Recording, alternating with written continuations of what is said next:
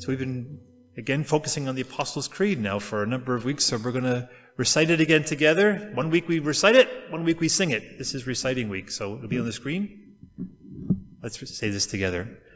I believe in God, the Father Almighty, creator of heaven and earth, and in Jesus Christ, his only Son, our Lord, who was conceived by the Holy Spirit, born of the Virgin Mary, suffered under Pontius Pilate, was crucified, died, and was buried.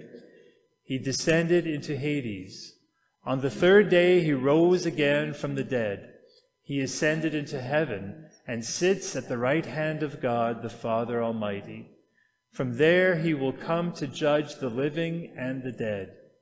I believe in the Holy Spirit, the Holy Catholic Church, the communion of saints, the forgiveness of sins, the resurrection of the body, and the life everlasting. Amen. Amen. You can have a seat. Grace is going to read the scripture passage for us. It's the entire chapter of John 19. So it's on page 1683 in the Bible in front of you in the pew, John 19, verses 1 to 42. Jesus sentenced to be crucified. Then Pilate took Jesus and had him flogged. The soldiers twisted together a crown of thorns and put it on his head. They clothed him in a purple robe and went up to him again and again, saying, "Hail, King of the Jews!" And they struck him in the face. Once more Pilate came out and said to the Jews, "Look, I am bringing him out to you to let you know that I find no basis for a charge against him." When Jesus came out wearing the crown of thorns and the purple robe, Pilate said to them, "Here is the man." As soon as the chief priests and their officials saw him, they shouted, "Crucify, crucify!" But Pilate answered, "You take him and crucify him. As for me, I find no basis for a charge against him."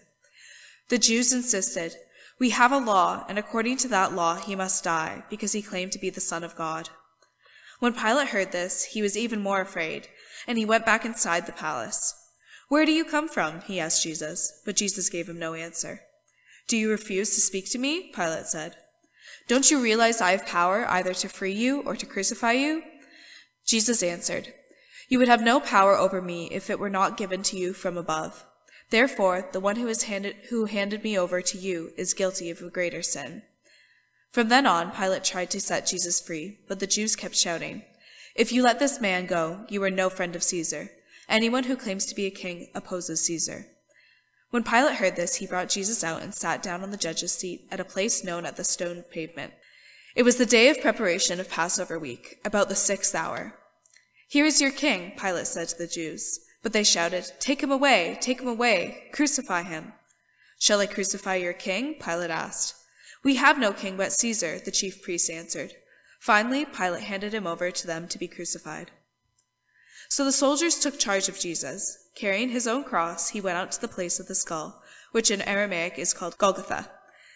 Here they crucified him, and with 2 others, one on each side of Jesus and Jesus in the middle. Pilate had a notice prepared and fastened to the cross. It read, "Jesus of Nazareth, the King of the Jews." Many of the Jews read this sign, for the place where Jesus was crucified was near the city, and the sign was written in Aramaic, Latin, and Greek. The chief priests of the Jews protested to Pilate, "Do not write the King of the Jews, but this man claimed to be the King of the Jews." Pilate answered, "What I have written, I have written." When the soldiers crucified Jesus, they took his clothes, dividing them into 4 shares, one for each of them, with the undergarments remaining. This garment was seamless, woven into one piece from top to bottom. "Let's not tear it," they said to one another. "Let's decide by lot who will get it." This happened that the scripture might be fulfilled, which said, "They divided my garments amongst them, and cast lots for my clothing." So this is what the soldiers did. Near the cross of Jesus stood his mother's sister, Mary the wife of Clopas, and Mary Magdalene. When Jesus saw his mother there, and the disciple whom he loved standing nearby, he said to his mother, "Dear woman, here is your son," and to the disciple, "Here is your mother." From that time on, this disciple took her into his home. Later, knowing that all was now completed, and so that the scripture would be fulfilled, Jesus said, "I am thirsty." A jar of wine vinegar was there, so they soaked a sponge in it, put the sponge on a stalk of hyssop plant, and lifted it to Jesus' lips. When he had received the drink, Jesus said to him, "It is finished." With that, he bowed his head and gave up his spirit. Now it was the day of preparation, and the next day was to be a special Sabbath. Because the Jews did not want the bodies to be left hanging on the crosses during the Sabbath, they asked Pilate to have the legs broken and the bodies taken down. The soldiers therefore came and broke the legs of the first man who had been crucified with Jesus, and then those of the other. But when they came to Jesus and found that he was already dead, they did not break his legs. Instead, one of the soldiers pierced Jesus' side with a spear, bringing a sudden flow of blood and water. The man who saw it has given his testimony, and his testimony is true. He knows that he tells the truth, and he testifies so that you also may believe. These things happened so that the scripture would be fulfilled. Not one of his bones will be broken. And, another scripture says, they will look on the one they have pierced. Later, Joseph and Arimathea asked Pilate for the body of Jesus.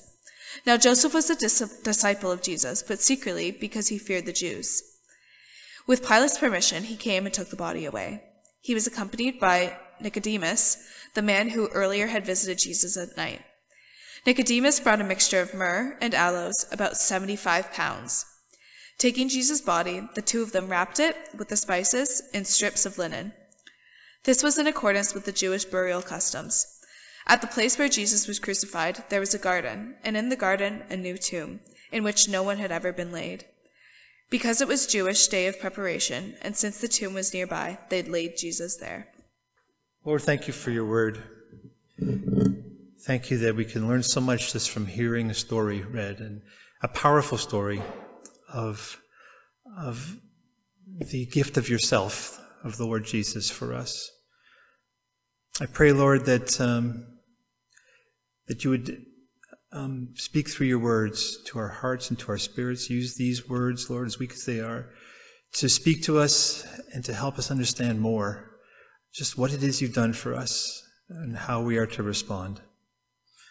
Lord, please give me the strength to do this and take this time. It's yours. Do whatever you want with it.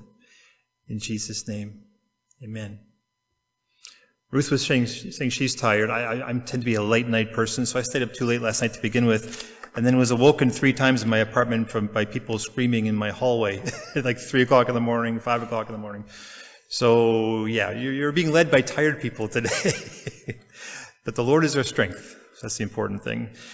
So the section of the Apostles' Creed we want to look at today is, he suffered under Pontius Pilate, was crucified, died, and was buried. And we just read the account of that story.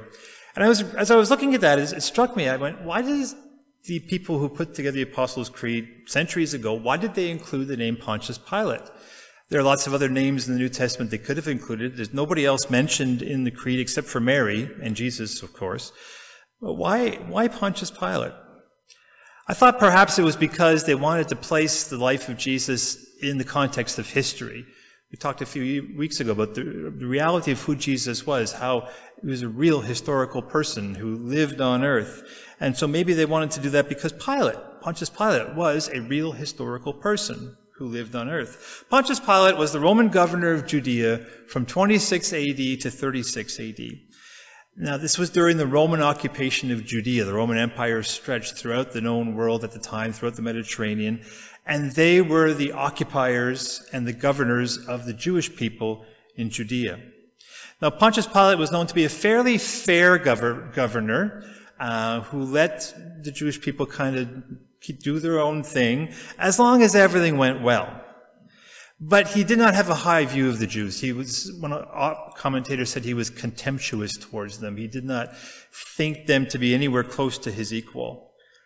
He did not govern according to their best interests, as we would expect a government to do, hopefully, but for his own career advancement in the Roman Empire. His main aim was just to keep everything calm. Just as long as law and order was happening, everything was calm, life was good. But if anything happened that upset the apple cart, historians say he could be cruel, he could be violent, he could be merciless. He would stop at nothing to crush any uprising, to crush any riots, to crush anything that the Jewish people might have done to try and fight back against the Roman oppressors, to upset the apple cart. So that may be why perhaps his name is placed in the Apostles' Creed, to place Jesus in the context of history. But perhaps it was also placed there as a hint as to who was responsible for killing Jesus. He suffered under Pontius Pilate, was crucified under him, died and was buried. But was it Pilate alone who was responsible for Jesus' death, or was he part of something bigger? The question we want to ask this morning is who killed Jesus? And a lot of what we're looking at, I'm going to bring the book with me, is from a book called The Cross of Christ by John Stott. So rather than me saying 100 times, John Stott said, just know that a lot of the outline and the information that we're going to share today came from that book. So who killed Jesus? Well, Judas. What about him? Didn't he have a part in it? Now, Judas was one of his disciples. He was a zealot. He was part of a political movement that looked for the Messiah not only as a spiritual deliverer, but as a political deliverer, one who could free them from the bondage of the Roman oppressors, the Roman government. He was also the treasurer of the band of disciples. He was the one who controlled the purse strings for Jesus and for the 12 disciples as they traveled throughout Judea. And of course, as we know, most of us have heard that Judas was also the one who turned on Jesus, who betrayed him for 30 pieces of silver.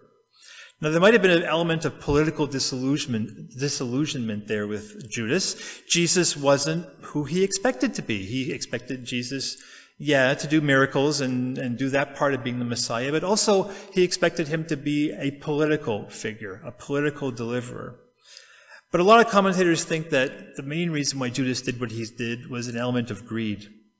The gospel says that he occasionally would help himself to the communal money that he looked after. Money was really important to him, and being paid 30 pieces of silver to betray Jesus was something that appealed to him.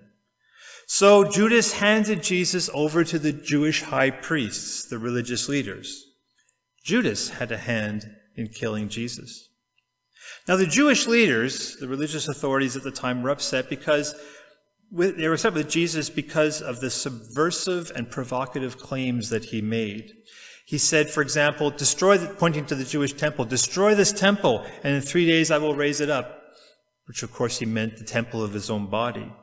He said, I and the Father are one. He said, if you have seen me, you've seen the Father.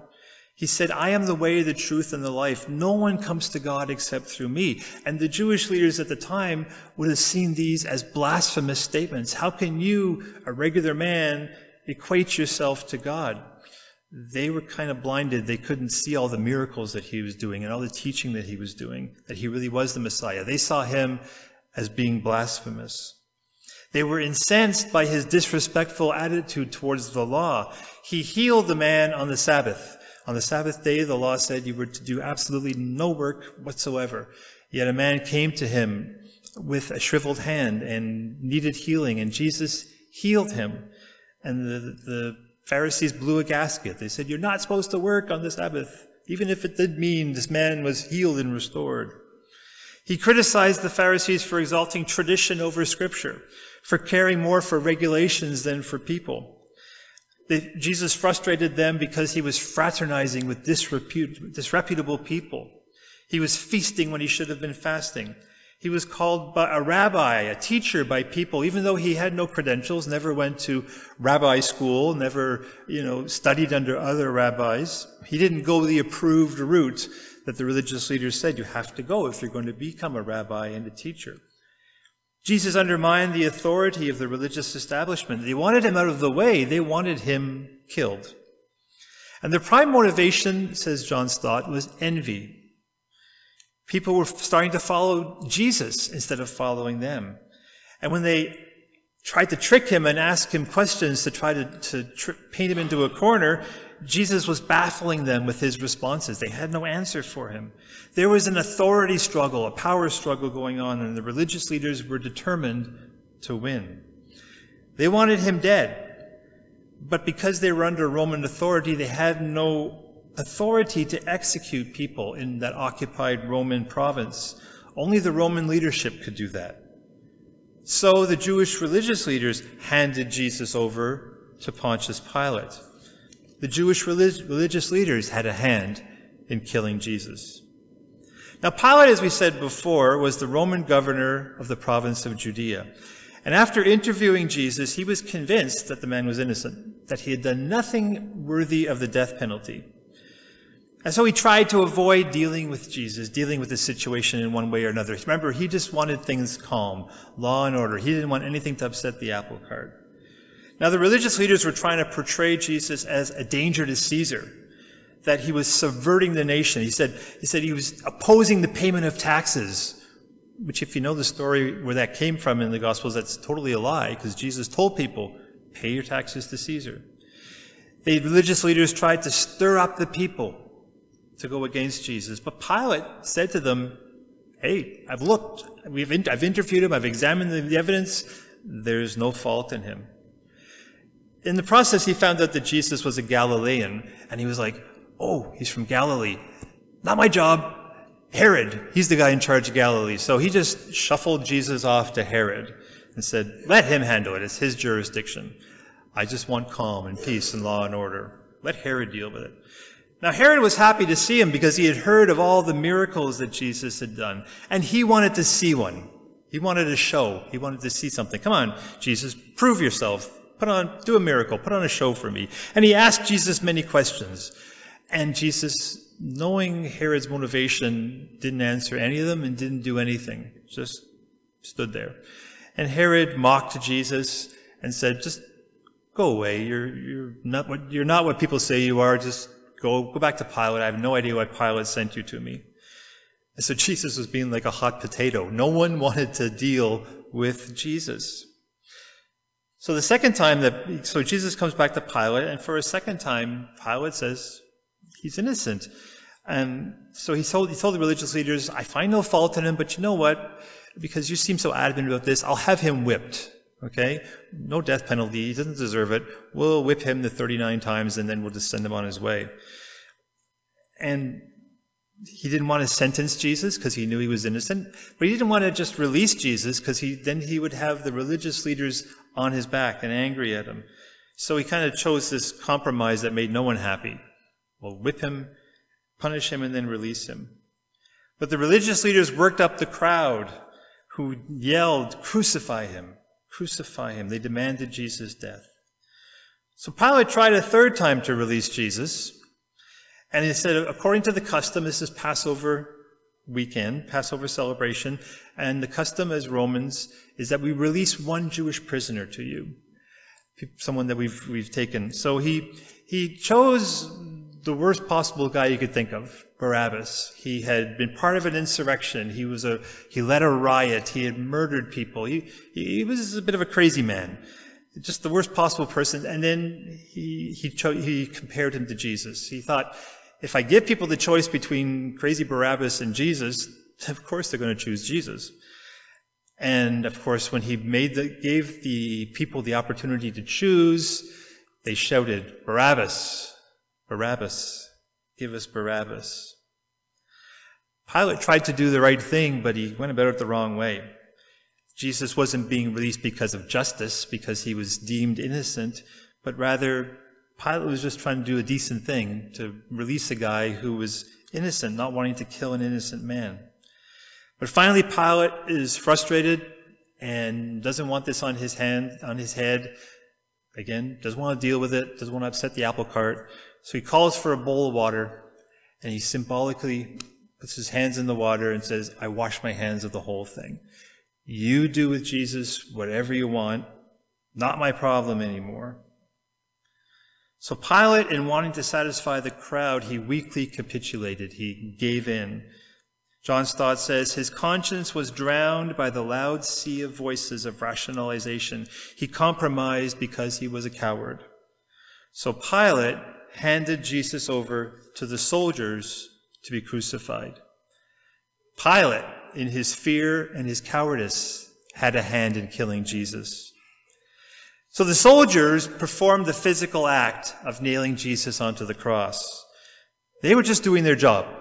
They were just following orders. One of the soldiers even afterwards expressed regret at what was happening. Now the cross was a horrible instrument of torture, probably the worst instrument of capital punishment ever devised by humans. People were nailed or sometimes tied, but nailed by their hands and feet to the cross, and the cross was then plopped down into a hole in the ground, jerking the person nailed on the cross. They were given a little peg on the cross that they could kind of sit on so that they wouldn't be torn totally from their hands with all the weight resting on their hands. They were in enormous pain and exposure to the elements. It could last days. Sometimes the crucifixion could go on for days until the person finally died. There wasn't a worse way to die. And the soldiers handed Jesus over to the cross. The soldiers had a hand in killing Jesus. They all had a hand in killing Jesus. Judas handed him over to the priests and religious leaders out of greed. The priests handed him over to Pilate out of envy. Pilate handed him over to Herod out of avoidance. Herod handed it back to Pilate out of disappointment. Pilate handed him over to the soldiers out of cowardice. And the soldiers crucified Jesus. Peter in his prayer in Acts 4:27 says, "Indeed, Herod and Pontius Pilate met together with the Gentiles and the people of Israel in this city to conspire against your holy servant Jesus, whom you anointed." They all worked together to have Jesus killed. But ultimately, none of them killed Jesus. There is one person, there is one who is truly guilty of having killed Jesus on the cross. It's me. And it's you. 2 Corinthians 5:21 says, "God made him who had no sin to be sin for us, so that in him we might become the righteousness of God." It was my sin that handed Jesus over to the cross, nailed him to the cross, and held him to the cross. Every wrong deed, every wrong thought, every wrong attitude I ever had, any wrong thought or deed or attitude that anyone had ever had that goes against what God has for our lives, that's what held Jesus to the cross. When we rebel, when we deliberately sin, it's like nailing Jesus to the cross all over again. We sacrifice Jesus to our greed, like Judas. We put Jesus and his purposes for our lives on the back burner while we pursue material wealth. We sacrifice Jesus to our envy, like the religious leaders. We want to be in charge. We want to run our own lives. And when Jesus arrives in our lives with all authority in heaven and earth, we rebel against that authority and we want to do things our own way. We sacrifice Jesus to avoidance, like Pilate. We would rather just not make a decision. I mean, we don't want to forget about Jesus and God. We don't want to abandon him, but we're not that sure we're ready to dive into a commitment to him with both feet. So we live in that mushy middle, not fully experiencing the fullness of Jesus and not fully experiencing what the world has to offer either, pleasing neither ourselves nor God fully. And in the end, we end up nowhere, rejected by God and rejected by the world. We sacrifice Jesus to our disappointment, like Herod. We enter into the possibility of a relationship with Jesus with a, "what am I going to get out of it?" attitude. And when Jesus doesn't give us what we want, we dismiss him and move on to something else. We sacrifice Jesus to our cowardice, like Pilate. Facing a spiritual decision in our lives, facing the decision of which path to take in life, God's or our own, we just decide not to decide. And we wash our hands of the whole thing. For following God and going against the flow of society and doing so takes courage. It takes a lot of courage, but we would rather take the easy way out. And like all of those who had a hand in killing Jesus, so have I, because of my sin, had a hand in killing Jesus. My sins of commission, things I've done. My sins of omission, things I failed to do but should have done.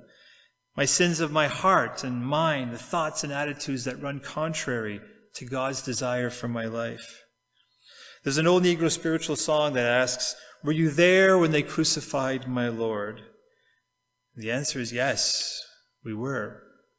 And John Stott says we were not there as spectators, but as participants, guilty participants, plotting, scheming, betraying, bargaining, handing him over to be crucified. Stott writes, before we can begin, this is important, before we can begin to see the cross as something done for us, which leads to faith and worship, We have to see it as something done by us, which leads to repentance and sorrow. Before we can begin to see the cross as something done for us, we have to see it as something done by us. And sometimes the cross doesn't move us like it should, and sometimes we don't fully understand the meaning of the cross because we don't fully realize and understand our part in killing Jesus.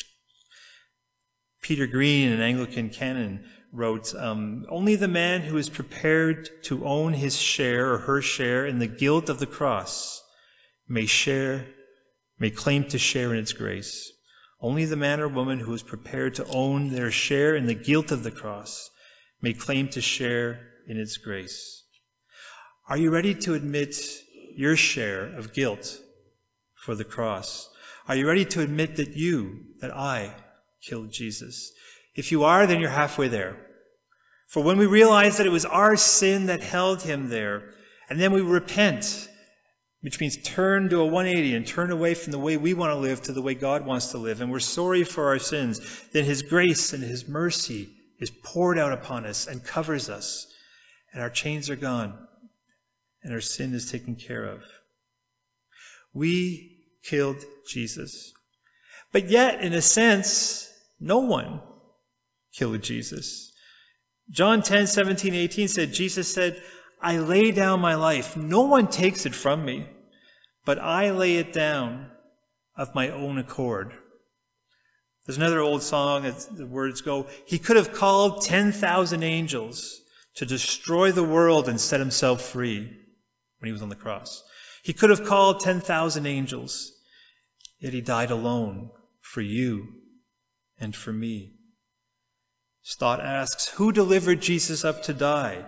Not Judas for money, not Pilate for fear, not the Jews for envy, but the Father delivered Jesus up to die for love. For love. Peter, in his sermon in Acts 2:23, he says, this man was, in his prayer, he prays, this man was handed over to you by God's deliberate plan and foreknowledge.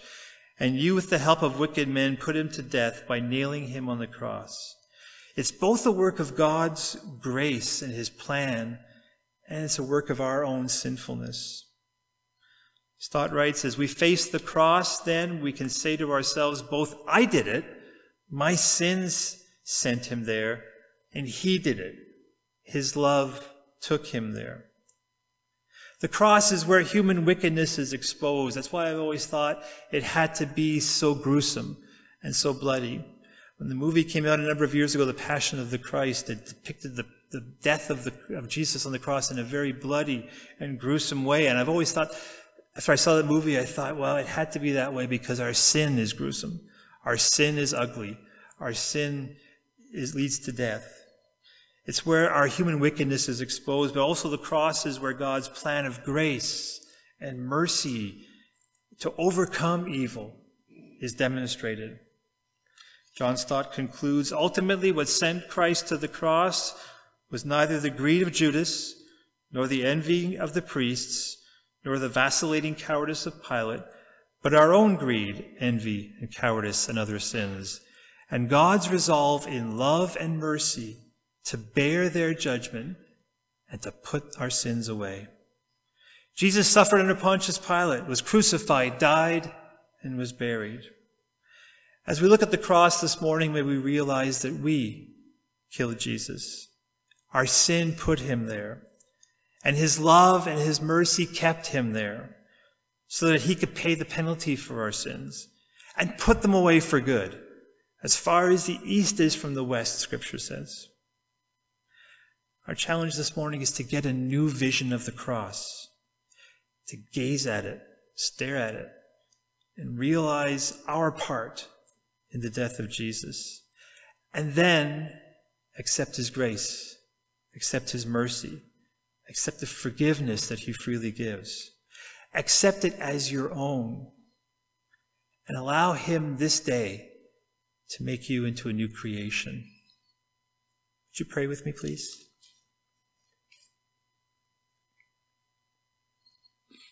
Maybe you're here this morning and you've Never, if your heads bowed and eyes closed, maybe you here this morning and you've never given the cross a whole lot of thought beyond it being on the top of a church or jewelry, or it's where Jesus died.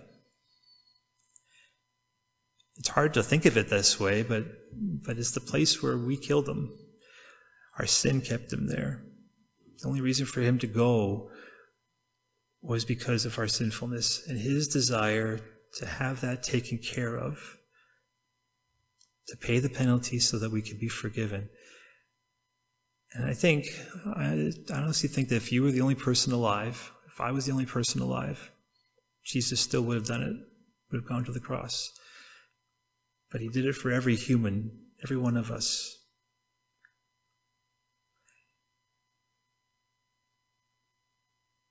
And so being reconciled to God and having a relationship restored with God involves recognizing our own sinfulness, which is ugly and something we'd rather avoid, but admitting that, saying I'm sorry, and then allowing God's grace and mercy to just take over and wash you clean. And when he does that, it's hard to explain what it feels like, but you'll know. You'll know. If you're here this morning and you've never accepted Jesus Christ as your Lord and Savior, and you'd like to do that, you can do that by praying a prayer like this.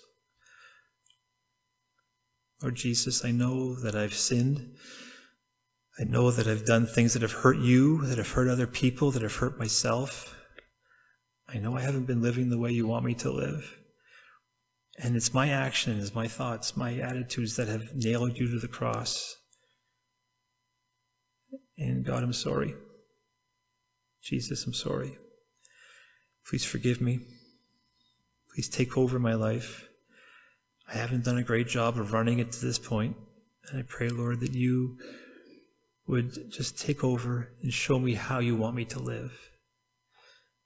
Thank you for your mercy. Even though I don't fully understand it right now, I just look forward in the days to come of knowing that I'm forgiven and knowing your grace and knowing your mercy in my life. Lord Jesus, thank you that we can come and pray a prayer like that. And I thank you, Lord, that whoever comes to you in repentance, you will not cast out, and you accept us when we pray a prayer like that. So I thank you, Lord. Thank you for your mercy. Thank you for your grace. Thank you, Lord, that even though our sin killed you, Jesus, on the cross, you went there to take care of our sin, to forgive us, to take on all of our sin and all the wrong things we've done. Continue, Lord, to give us the strength as we walk with you to examine our lives, to look at the things that maybe we're doing that, or thinking or saying that hurt you, hurt others, and hurt ourselves. Give us the courage to look at it, even though it's ugly. Give us the courage to repent and ask forgiveness. And remind us daily of the mercy and grace that you give us through the death of Jesus on the cross. Thank you, Jesus, for your gift. Thank you, Jesus, for your mercy and your grace. In Jesus' name we pray. Amen.